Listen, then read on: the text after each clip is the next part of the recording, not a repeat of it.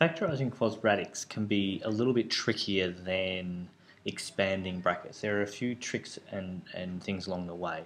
So the first and foremost, the whole idea behind factorizing quadratics, if I do question 1a with you, 5x squared plus y cubed plus 20 xy squared. The whole idea here is trying to work out what's the same between these two. So we've got an x and a y, an x and a y.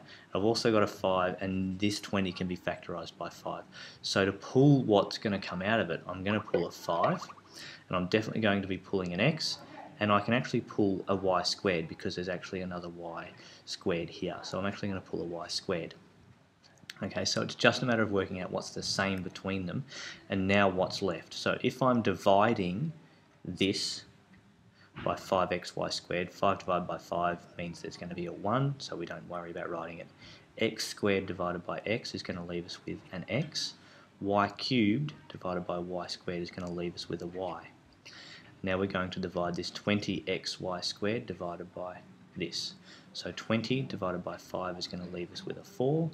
X and y squared are just going to disappear. So that's that first factorization. So the trick is trying to work out what you need to take out of each of them. What's the same in each of them? Okay, so that's just straight factorizing, just for memory. Okay, if you're going to factorize a quadratic, so x squared plus 16x plus 63. Okay, this one here is a quadratic. It's also one of the ones where it's almost easy to do, and I say almost. Now I have a very particular way of doing this. Some people like this way, some people don't. Okay, so the factors of this first one here go down this side here. Okay, so the factors of x squared go down here, and then the factors of 63 are going to go down this side here. Okay, so I'm going to write down, I know what the answer is because I know the factors of 63 have to add to 16. Okay, so I know it's 9 and 7. Okay, but I would write down 21 and 3, and I can't think of what else. Yeah, I think that's about all the factors of 63 that'll do us for now. So these multiply, so 9 and 7 multiply to get 63, and then they have to add to give 16. So factors of 63 that add to give this number here. So in this case it's x. So my answer is x plus 9, x plus 7. Now I'm going to show you another example of that. About another way we can do it, and I might do 2g. Okay, so I'll do that here, I'll do it beside it. 6x squared minus 37x plus 45.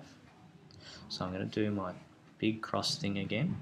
Okay, and the factors of 6x squared, we have a couple of options there. We can have 6x and x, or we can have 2x and 3x.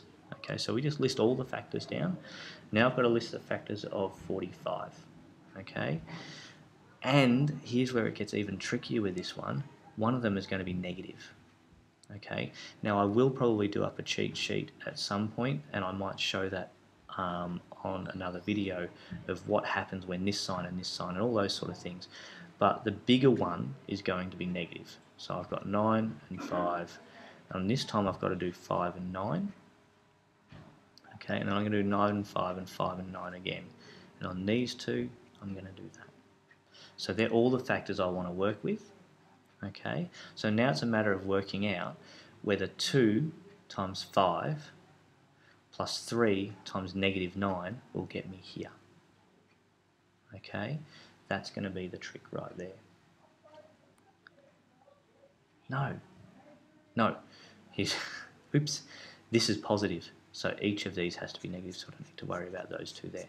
So because this is here is positive, then both factors have to be negative because this number here is negative. Alright, so does 6 times minus 5, which is 30, so I'm just going to write a little 30, minus 9. Doesn't work. 6 times minus 9 is minus 54, and minus 5, still not 37. Okay, so now we swap to the 2. So 2 times minus 5 is minus 10, 3 times minus 9 is minus 27, and we go bingo. That's minus 37. Okay, so I'm picking up those two, and our answer is 2x minus 9, 3x minus 5.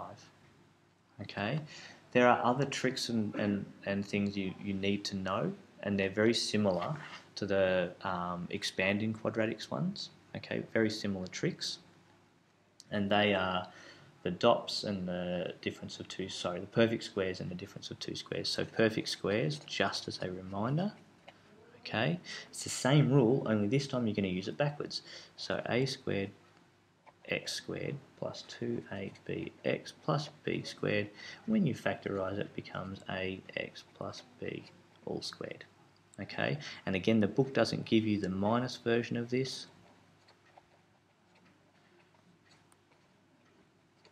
so that's the minus version of that as well. And then the other one is the dots again. Okay, so that's still here, and that is if you have a x squared minus b, okay, and you factorize that, you end up with square root a x plus square root b. Your book's got that wrong, or my version of the book has that wrong, so check that that's right in your book before you copy it from your book or copy it from me here. Ax minus square root b. Okay, so your book here has an a there and that's wrong. Okay, so square root ax plus square root b, square root ax minus square root b. So it's just the DOPS formula again. Alright, so that should pretty much get you through. Always look, so it's just some tips, always look for a common factor first and then see if it fits one of your shortcut rules down here before you try and do it this way. Okay,